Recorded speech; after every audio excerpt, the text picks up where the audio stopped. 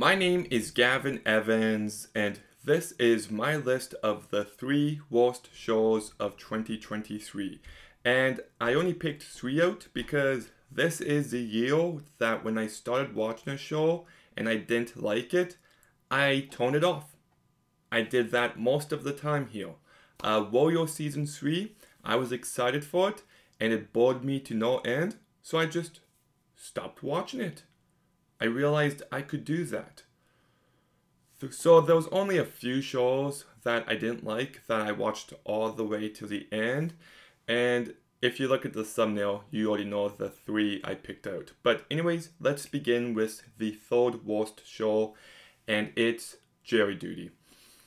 Which really bums me out because the first 2 episodes were a pleasant surprise. I actually found it to be pretty funny, and James Marsden cracked me up.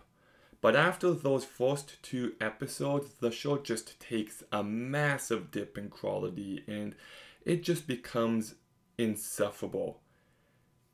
It's almost never funny again. I thought the majority of the cast members just fell flat, and then it tries to be this feel-good show at the very end, and it just felt so unbelievably phony. So just nothing about it worked for me, aside from those first 2 episodes, so that's why it's on my list. The second worst TV show of 2023 is Scott Pilgrim Takes Off. And this is a show that I know had lots of controversy behind it, but I went in with an open mind and I thought it was just incredibly bad fan fiction. Like, this show is embarrassing. The one episode where Wallace just hooks up with everyone, I'm just like, okay, yeah, this just feels like a fan of the movie just found a way to put his fan fiction out for everyone to see it. I don't think the ideas it's going for land at all. I think the plot twist with who's behind everything is so cliche and tired, and the show's never funny, and I thought the voice cast phoned it in for the most part. I wasn't a big fan of the animation style. It just did not work for me. I thought it was a terrible season of television. But the real reason why I made this list is so I can talk about the worst show of 2023. And I'm going to try to keep this video short, but it's The Last of Us. I think this show is atrocious. I think it is such a giant piece of shit. And the love it has received is truly baffling to me. And to understand where I come from, I love The Last of Us. The Last of Us Part 2 is the greatest story ever told, period. It is better than every movie that exists. It is better than every other video game. It is better than every TV show.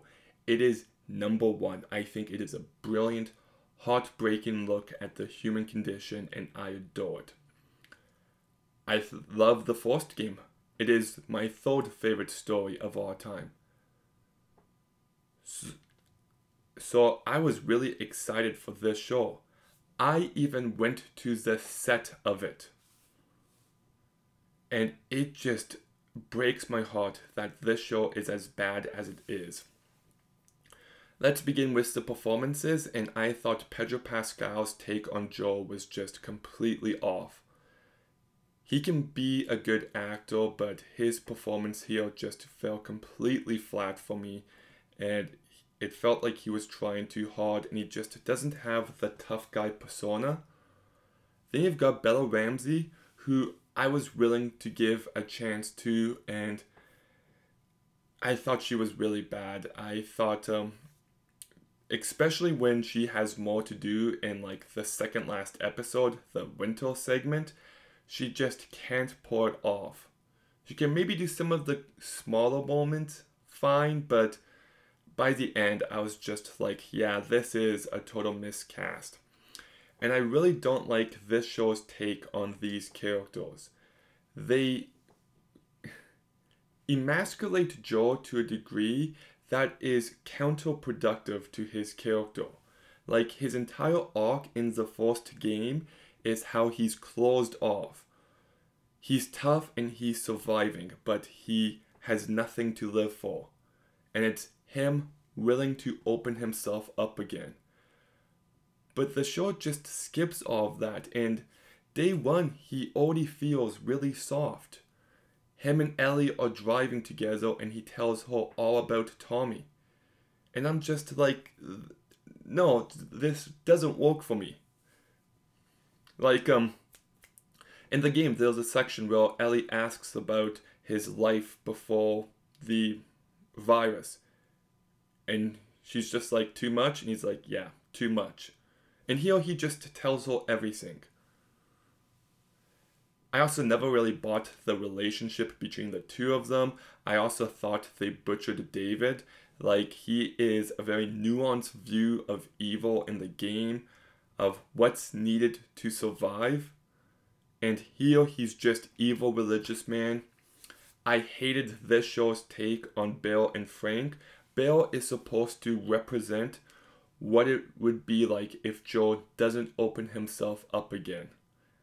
And here they just force feed you the ideas, and I just thought it didn't feel like Bill, and I thought the writing was really bad, and the take where he actually ends up killing himself so he doesn't have to live a life without Frank is evil. I think that is an evil message to send. I really do. Like, it is repulsive what they did in that episode, and that everyone's praising it to be the best love story ever. Sam and Henry, they actually did right. I'll give credit where it's due. I thought they did a really good job, and I like the addition that Sam is deaf. Really great decision there. But Melanie Lynskey is awful. Like, honestly atrocious. Like, what were they thinking? And, oh my goodness, I could really go on and just nitpick this show to death, but it is the most frustrating show. I thought the direction was off for the most part. Oh my goodness. First of all, I hate the last episode when Joe tells Ellie that it wasn't, I don't know, they're having a conversation and he says he didn't kill himself. And something to do with it was because of her or something like that. It was just really heavy-handed, really in your face. But then we finally get to the hospital sequence. And the hospital sequence is like the big finale. And they just do a montage of him killing people. Like, what are you doing? Like, like you messed up this entire ending. Oh, and speaking of which, there's like no action. The show, oh, but given the game's not an action, so they shut the fuck up. Shut the fuck up. The game is filled with action, and you need the action in the whole to show you how far these characters have come to care for each other. And without it, this world just doesn't feel all that deadly. And then, yeah, so I think that was a terrible mistake. I hated the fact that, I know, I could go on and on. I hate so much about this show. I'm a diehard Last of Us fan, and honestly, it just broke my heart. I would say I won't watch season 2 because I don't want to watch my favorite story be ruined, but honestly, curiosity will get the better of me.